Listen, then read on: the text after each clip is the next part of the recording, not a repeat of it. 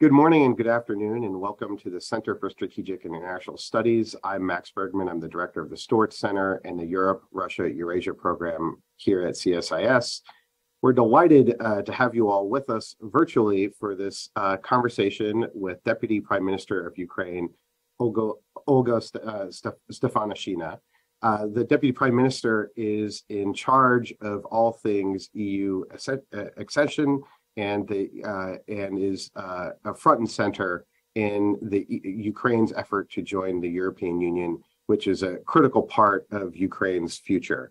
Let me give a few words on the Deputy Prime Minister's bio. She formerly worked as director of the Government Office for European and Euro-Atlantic Integration of the Secretariat of the Cabinet of Ministers of Ukraine in 2017. She was then made Director General and of the Government Office for Coordination of European and Euro-Atlantic Integration. On June 4th, 2020, she was appointed Deputy Prime Minister for this portfolio, and she was awarded the Diploma of the Cabinet Ministers of Ukraine. So we are delighted to have you, Deputy Prime Minister, with us today for what is a really important conversation. You have been engaged with the European Union in the enlargement process now for many number of years. I'm curious, maybe to start off the conversation, if you could maybe describe kind of how things have evolved since February of last year. You, of course, been working this portfolio in the pre-conflict, or at least pre-2022 environment. How have things changed over the last year, and hopefully accelerated? Well, thank you so much for recollecting in my memory my profile as well. It's something that always brings me to the good old times we had.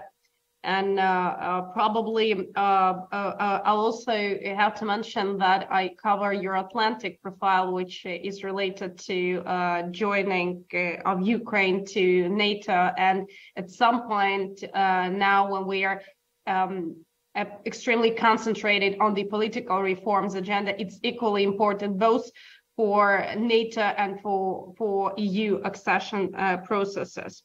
I just wanted to bring to our audience the understanding of the spirit which brought us to submitting the application for membership in European Union, which has happened on 28th of February 2022, just 4 days after the beginning of the full-scale aggression of Russian Federation, with more than 50% of the territory of Ukraine occupied by that moment.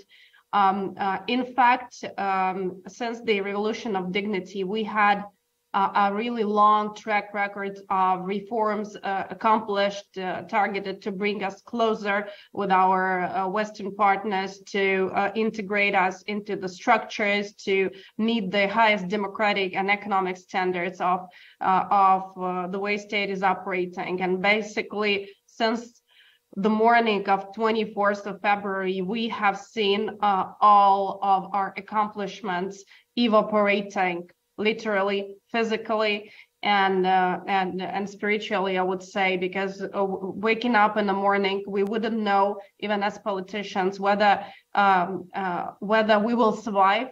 But also, we wanted to set in stone, at least in the memory of the world, the state we were before 24th of February, everything we managed to build and everything we cherished. So it was extremely important for us that shortly after we filed the application for membership, all EU 27 members of states in Paris approved it and made a decision that Ukraine will join to the European Union, which has been an extremely important geopolitical step, confirming that 27 EU member states will stand with Ukraine regardless the development of the war, and gave us the understanding what will come after the war will be ending. And let me remind you that by that time, speaking of these dates, it was still the time when Kyiv region was occupied. Central areas of Ukraine were under occupation. Borderings with Belarus regions were still occupied. And again, every 24 hours, were not clear for us what would be happening. So the horizon of planning was 24 hours. So, I mean, this has been so far one of the major geopolitical decisions which allowed to preserve and cement this unity of standing with Ukraine, but also it has given a huge moral boost to the armed forces and to the people, just to get to know that we're not alone. We have a broad coalition of states who are standing with us and will keep on standing with us as long as it is needed. And of course, this decision affected many other decisions afterwards, like granting Ukraine the candidate status, starting actually the enlargement process, boosting the energy over sanctions, restrictions, mobilizing macro-financial assistance in the amount of 8 billion euros, but also, I mean, starting the new era of European Union, but by planning the defense industry development itself and making a decisions on military support of Ukraine, which is not like a natural profile of European Union. So indeed, this is a historical decision from the many perspectives.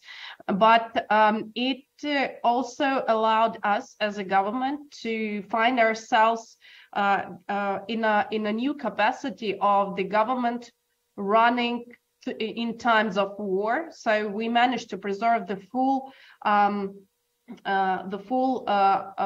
operation of the government institutions at all levels, from local to central, including parliament. From second one, when the first jet and first bomb has been shot at Ukraine, we never stopped operating. We managed to accomplish all our social, medical, financial obligations at the state. And in fact, it might sound absolutely unrealistic, but we have a very stable financial system, financial sector, banking sector throughout all of the period of war. And I mean, after Ukraine has been granted a candidate status, we have also made a decision, and it was a very clear message from my president that, like, not all of us politicians are standing with a gun on a forefront. Not all of us are physically fighting for the country, but all of us have specific mandates, and we should deliver on them for 100%. And that allowed us to prioritize and to structure the processes related to political reforms. So now we are in a very good political shape. So we have this energy and support. More than 91% of Ukrainian people support European integration. We have a fully booked agenda of Ukrainian parliament voting the EU-related legislation. And I have a privilege as the Deputy Prime Minister in charge of EU affairs of having a full green light on all the political reforms needed to be done, which in fact already resulted in completing the composition of all anti-corruption structures, setting up the ground for them to show and showing the clear track record of the corruption cases. We completed selection and established all the elements of the judiciary, which now have to show the results and again, its operation. We also managed to set up the media market, which is also a bit surrealistic, because from one side we have some restrictions related to the war in terms of the access of informational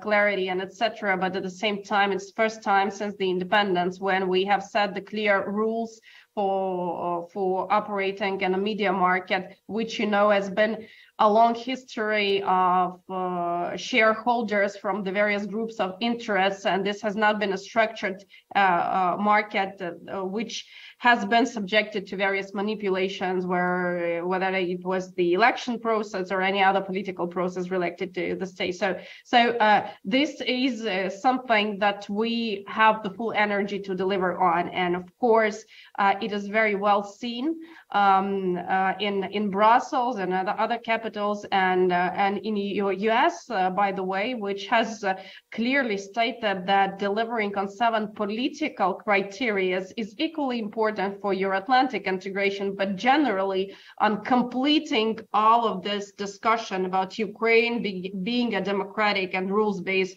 order state, and again cutting off this major Russian narratives on Ukraine as a failed state, or Ukraine is a corrupt state, and etc. So I think that this has been a major process within the country. And then when we're saying basically that European integration is the priority for our country, we're not talking that much about the accession itself. We're talking about the fact that this is the roadmap of reforms, which preserves the unity within the country, keeps us focused and structured, keeps our intentions and plans clear to our partners, but also allows us to support our people with our accomplishments throughout the war.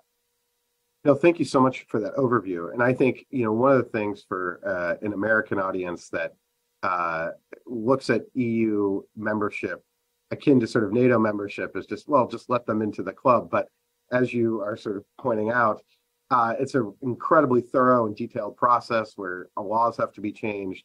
And it strikes me as, what Ukraine in some ways is trying to do is unprecedented in the history of European enlargement, where you have a war going on at the same time you're trying to change a lot of your laws and regulations to match the EU.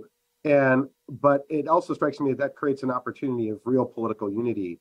I'm curious if post 2014, but pre 2022, was there the same sort of political unity? Would the legislation that's been passed over the last year been much more difficult, for instance, to get through? Has the war kind of galvanized Ukrainian politicians and the Ukrainian public in a real unity of effort that then enables maybe getting legislation that would be really tough to get through politically has really been enabled by the unity of effort? Well, that's a very interesting question. I can say that things were not that obvious when I just took over the post, because we had a young government and only elected parliament and a president who's been actively engaged in implementation of his election campaign agenda, and it took us quite a time to structure the agenda and priorities. But when it has been done, both on NATO and on EU track, there's been a very well structured and organized process. But the major challenge before Ukraine started the enlargement process, that it was in fact association, it was cooperation. And whenever you had to put on the agenda something affecting the domestic market, something setting up the rules for the competition or additional regulatory burden in terms of the quality or the customer's protection, everybody were asking, why do we have to do it? And simple justification that it is good for people is not always working. And now basically this question is out of the agenda, because every decision taken is leading to a very specific element of the process, whether it's like political assessment of Ukraine or its support in terms of reconstruction or financial framework, or it would lessen our burden when it will come to the accession process. So things are much more clear now, and it is clear that the deadlines is something that depends on us as well. And we understand that the speed of our delivery, the speed in the way we are delivering on the reforms agenda, strengthens us as a state, because prepares us for the victory. It increases the level of our preparedness, but also it lays the ground for political decisions to be taken on every step of the way. So there's much more clarity in terms of the end game, of the process. And in fact, I just also wanted to mention that accession to NATO is to some extent very different from the accession to European Union, because joining the EU, we joined the 500 million customers market with the access to billions of customers market across the globe. And it requires to survive as well physically, being a player in this ocean. In terms of NATO, I think Ukraine is should be the most wished country to join NATO. A part of the current security situation, I see no other preconditions which could be the obstacle to that. So to some extent, it's an option which lays within the political surface only. And maybe just to touch on that a bit, I mean, how do you see NATO membership and EU membership working together? Do you think, does one have to come before the other? Many of your neighbors just to the west of you, in with Poland and Hungary and others, became NATO members first, and then EU members. Do you see that playing out that way, or are they just will move at however fast they can move each track kind of independently?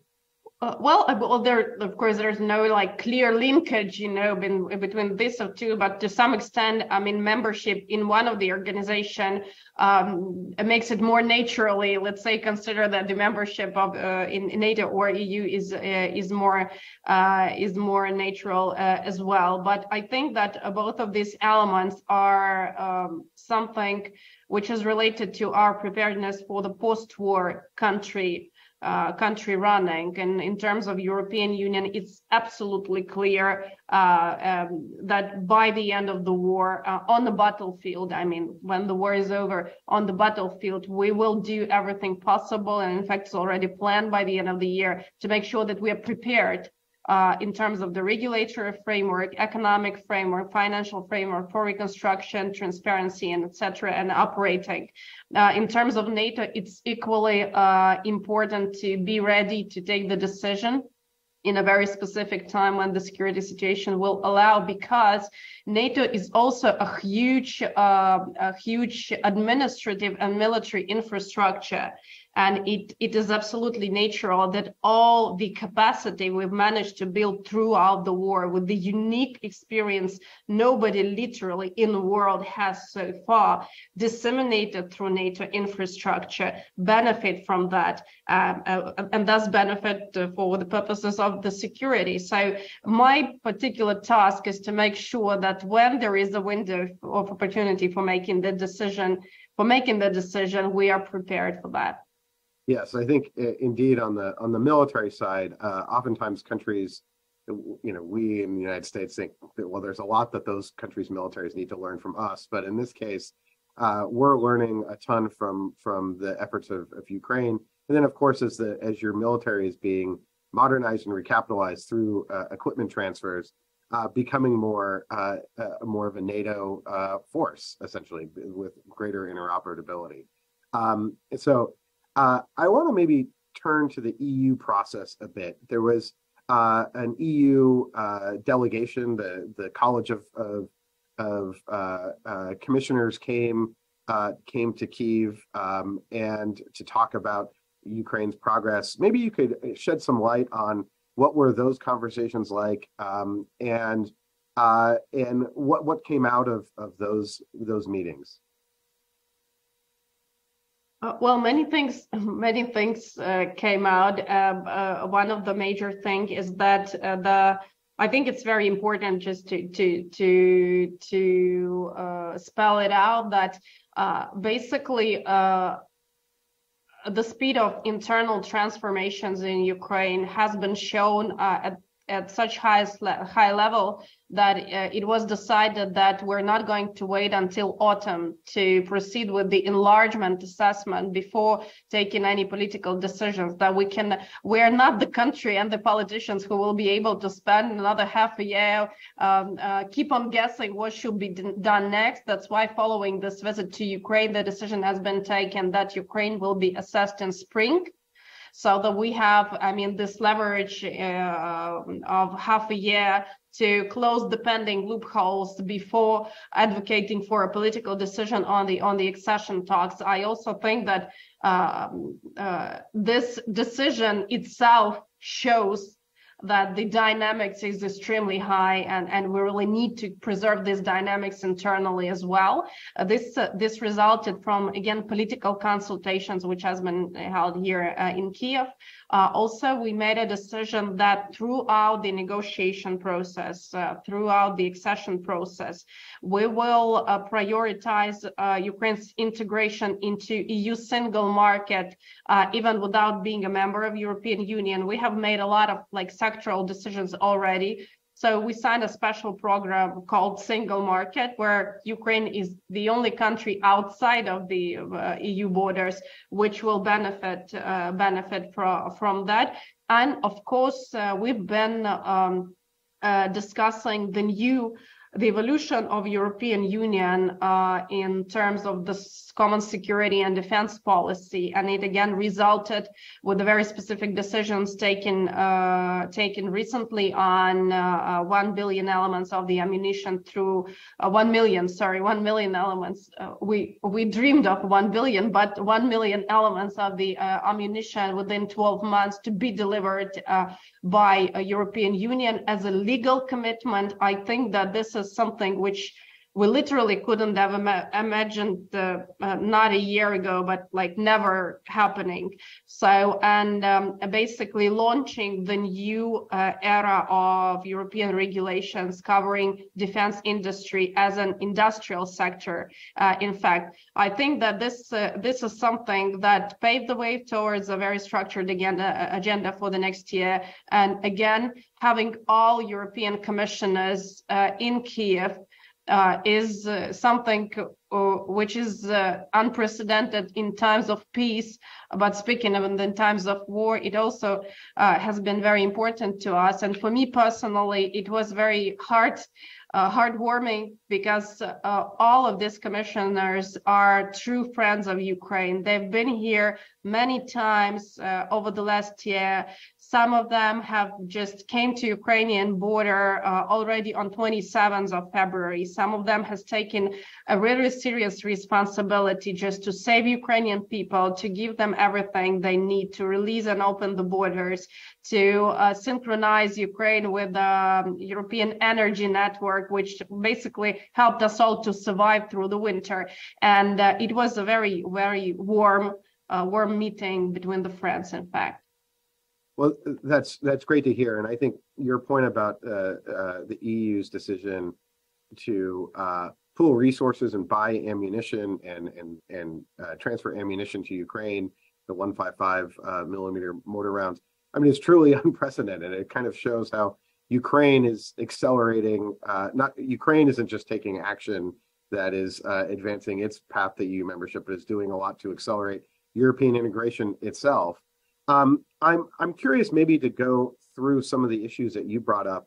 Now, you have heard again and again, sort of ad nauseum at this point, I think, about Ukraine's quote unquote corruption issues. Now, a lot of this is sort of the legacy of the kind of pre-Maidan, pre-revolution of dignity issues, but Ukraine having an economy that was dominated by oligarchs, particularly after the fall of the Soviet Union. And maybe you could talk about the actions that you all have taken in the recent years, especially in the last year, to address these issues. And I'm curious if the EU reaction has been positive to the steps that you've taken.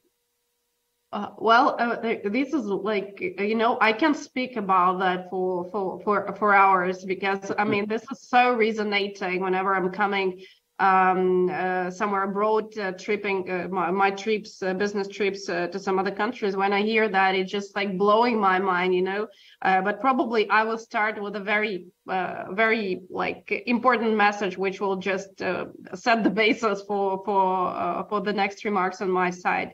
A week ago, GRECO, this is the major Council of Europe organizations assessing all countries in terms of the anti-corruption efforts, has released the report of Ukraine, where it recognized Ukraine's efforts over the year as remarkable. So, as remarkable, not justifying it because of the war, etc. In fact, over this year, we managed to deliver on the set of recommendations we have never been delivering for years and decades. And again, and now the major thing is that the institutions formed and the leaders of these institutions and anti-corruption nominated, they show a track record on their activity. So we have a fully operational established anti-corruption court and National Anti-Corruption Bureau and specialized anti-corruption prosecutor, an agency targeted to prevent the corruption and verify declaration and assets of the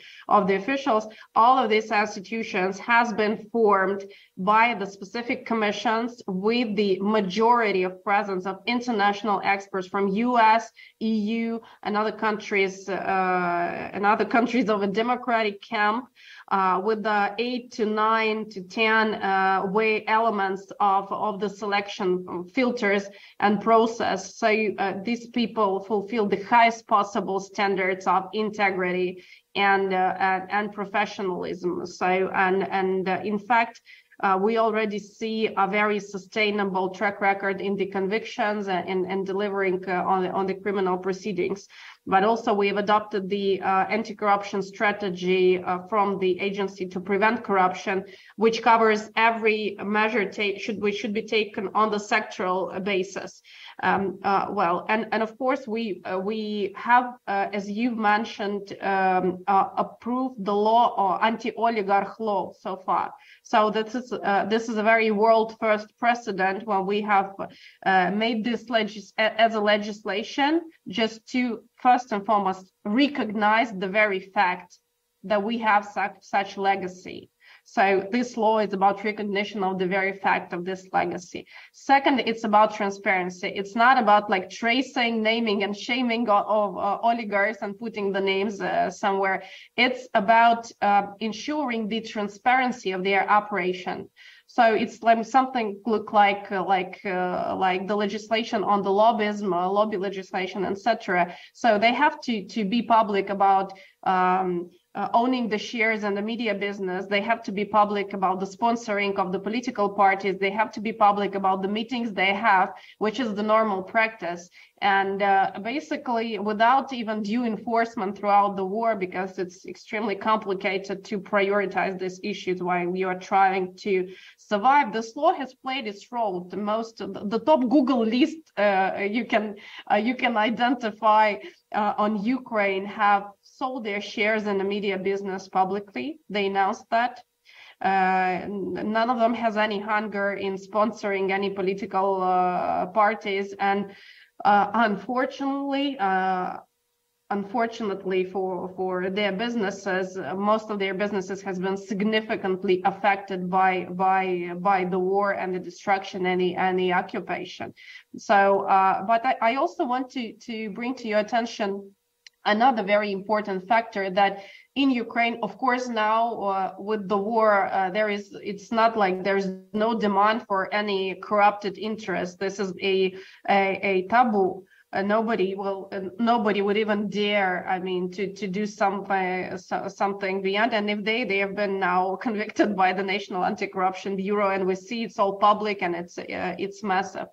But even before the full-scale war, the demand for that was extremely low because of the European integration, because some of the things become more important. It become clear that it's not enough just to lobby one piece of legislation in the parliament, because it would not really have this effect, because we were about to go through the green transition, and this has been a major agenda. And they knew clearly that they will not get access to any significant financing if they are not structuring or whitening or cleansing their business structure, if they do not operate in a global standards. Because basically the hunger and the appetites are growing, but the world is different. So the whole transformation from various areas has happened. And by the end of the day, I'm just a human being. I'm not only a deputy prime minister. I do regular things. And I can say it from my experience, I haven't been in touch with any official for anything which I might need from the administrative structure, because I have DIA application, which is an application on your smartphone where you can get 100% of all services without knowing even the one who's providing them. So So it's been a massive effort, and we redoubled it over the year. Of course, we're not perfect because we have like dozens of convictions and hearings in the court, which is not pleasant when you're like having breakfast with one of your colleagues, and then in the evening he's detained by, let's say, by the law enforcement. But for me, it's a good thing to see. And again, we should understand that this has been a part of the real problems that we had in this area. This has been also a key element of Russian propaganda, first and foremost. And secondly, Ukraine has been affiliated with Russia for a very, very long time. So, and something which could have been easily replicated to Russia has been affiliated, Ukraine has been affiliated with. Now, my feeling, correct me if I'm wrong, I hope I'm not, so there is a clear understanding that Ukraine is now Russia. Ukraine is different. Ukrainians are different as a nation, by mentality, by understanding, by actions, by everything. So I think all of these elements are serving positively into shaping the new picture of Ukraine, but still a lot of work to be done. The whole world has came up to know Ukraine and Ukrainians, but there is still a lot of leftovers from the old narratives, all processes, and we are, of course, cleansing our roles, but still it's a long way ahead.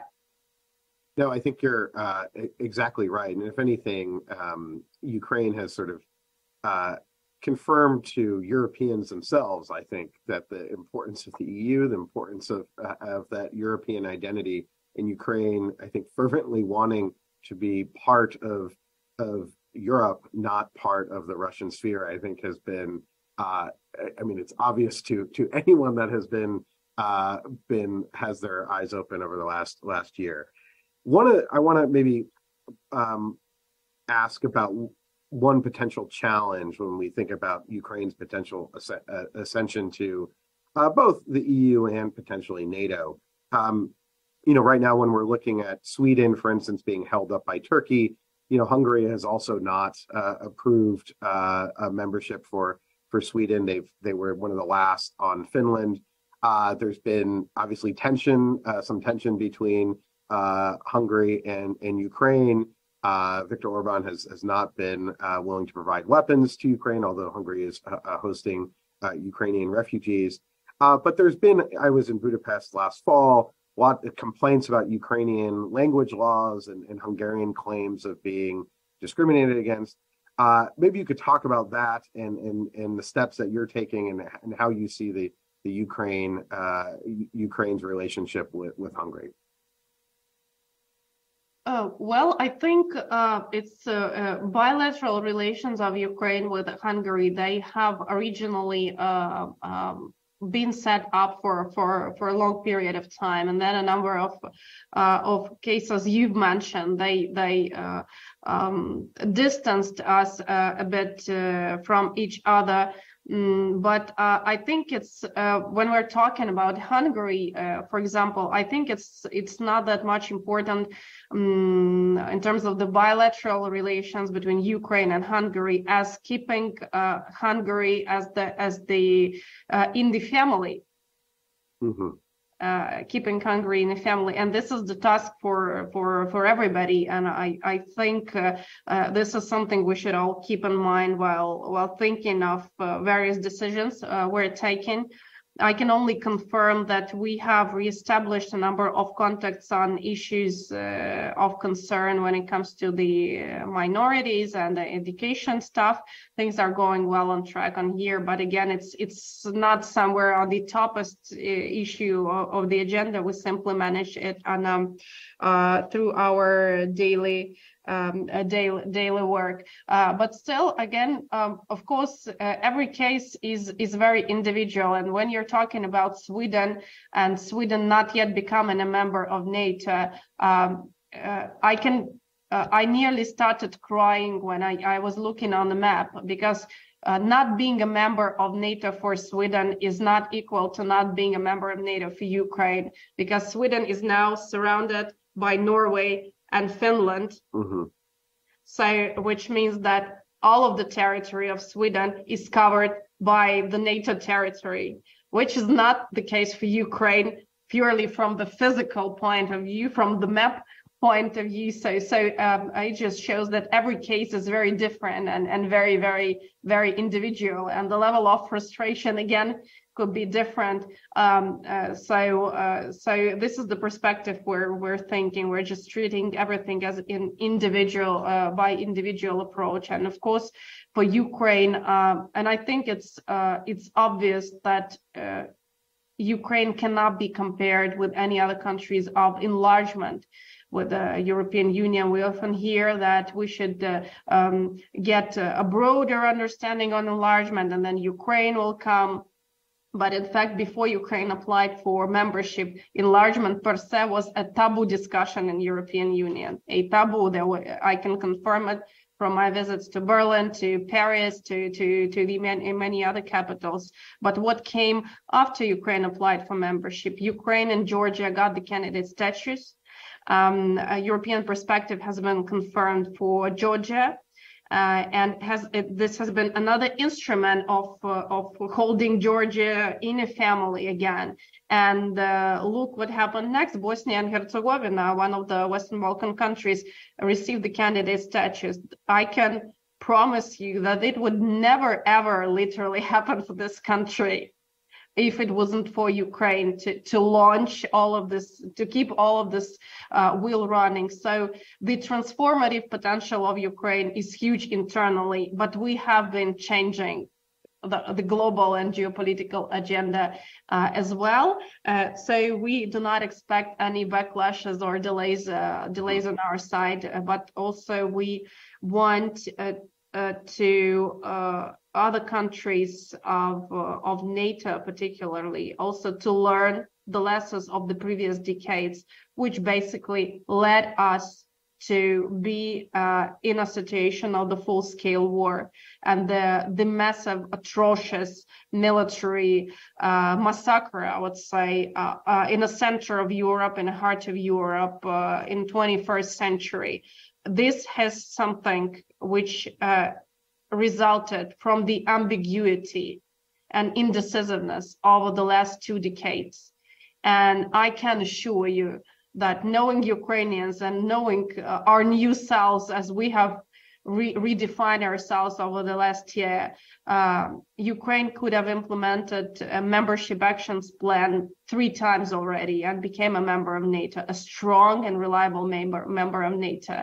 And this is the saddest thing to hear, that still after our children, our best soldiers are dying on a battlefield, women's being raped and tortured throughout the territory of Ukraine, still there is a room for no willingness to irritate Russia with various things. So there's still many things frustrating for Ukraine, but we still, but at the same time, we feel empowered to change things we still can change. Let me ask you about maybe your engagement with some other countries that are also, waiting to join the European Union. And I completely agree with you. Without Ukraine fighting for Europe, the enlargement process had essentially come to a halt and had all but died for countries in the Western Balkans, even some countries that were hitting the EU criteria, such as North Macedonia. Part of what sort of concerns me right now about potential Ukraine, about an obstacle to Ukrainian membership, is that while there's progress now on the enlargement and accession process, we're not seeing any sort of treaty reform efforts within the EU. Before countries like Poland and in the Baltic states, before 2004, the EU went through a decade of new treaties, the Treaty of Nice, the Treaty of Amsterdam, then eventually resulting in the Treaty of Lisbon, which sort of governs the EU today. And I think there's a lot of concern in Western European states that, the EU with 27 members, where everyone has a veto, it's sort of, there needs to be some reform to how the EU functions. But many of your closest neighbors and allies, Poland and the Baltic states, have opposed the EU engaging in this process of treaty reform. Does that concern you at all, that the lack of action when it comes to internal reform of the EU could become an obstacle for potential Ukrainian membership? Well, I can't say that it is concerning me very much for a couple of reasons, because as you've mentioned, there's already been various waves of evolution, which shows that there is like the issue of undecisiveness is not there. What I can also say is the lessons learned from this war. As you can imagine, on 24th of February, I've been made calls to everywhere I could, to every country, every international organizations. I've been running the humanitarian stuff, and over the only the first week of the full-scale war, we had the whole picture of everyone who are capable and who are incapable, and what should be done on every side. So I can literally confirm that a part of US has been leading the efforts on the military support and the structuring geopolitical agenda. European Union has been one of the most operational structures able to adjust. So I think what you're saying is the time for evolution of this idea need to pass. So remember the discussion Macron was holding on the strategic compass, the strategic autonomy, and etc. It has taken years, and it's been a idea flying somewhere in Brussels, but now we see clearly structured security and defense policy and the agenda and the real basis and a meat on that. So it takes time, as well as other issues which like the new set of obligations for EU member states on national resilience and the resilience for the critical infrastructure. They are the front runners. So while we're just learning our lessons, and it's only 1 month after spring, when the winter is been over, we survived that, and the whole world is just like still reflecting on that. They have adopted the new set of regulations, setting the obligatory framework to protect the critical infrastructure, to ensure the national resilience. So the time should come, and now the transformation of EU treaty and the substance of it is not that obvious. And I don't think, frankly, that it will happen before Ukraine's membership in European Union. So only when the conditions of Ukraine membership will be set, it will be more clear what could be the next steps in that regard. Let me ask you as a final question. What do you see the role of the United States in potential EU membership? Obviously, we have a huge role in potential NATO membership for Ukraine, and I think the administration right now is still sort of on the fence, a little wary. But I'm curious, do you see the EU process as just the EU process? Is there a role for the United States to play in pushing Brussels or pushing certain members? What do you think? What should we be doing or thinking about here in Washington? Well, thank you, Max, for this message. I'm extremely pleased that it's now not the official meetings with the U.S. administration. So I'll take the privilege of having this venue of the think tank to be like more open in things I would like to say. That's why we exist. Yeah. So I would say two major elements. First, seriously speaking, I mean, accomplishing on the political reforms agenda is equally important for everything, for the future of Ukraine, for the victory of Ukraine, for the post-war reconstruction, for the investments and then the bilateral relations between Ukraine and US. So I think, and basically, I have received this message formally from the US administration that the political criteria are equally important for everybody standing with Ukraine these days. But secondly, I think that thinking of NATO from the US perspective as the major instrument for preserving European security as well, I think stepping up with Ukraine's membership in NATO politically would be crucial for membership in European Union, because this would immediately lift out a million of questions in that regard. And I think that as European Union is now helping US to structure Ukraine's political agenda, I think US could help with the stepping up on a decision for Ukraine's membership to NATO, which is obvious. Of course, for taking into account the current security situation, it's not a decision which should be taken tomorrow or anytime very soon. But there is a will which needed to be mobilized to take something which is obvious. And of course, it takes leadership, and it is complicated for decision to be taken after decades of fatigue and the raising, let's say, role of China in different efforts and peace plans. But again, there are some decisions which should be taken, and it is one of them. And I think it would be extremely instrumental for everything which will be happening in the world for the next decade.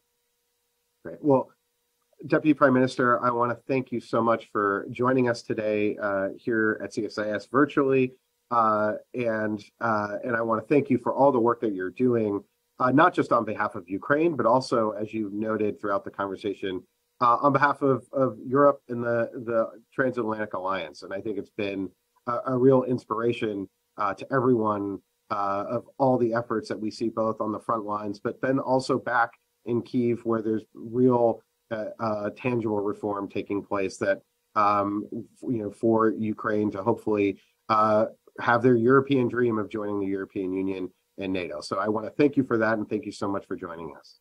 Thank you, Max. Thank you, colleagues. It was my pleasure. Great. Thank you. And thank you all for joining us online as well. Thank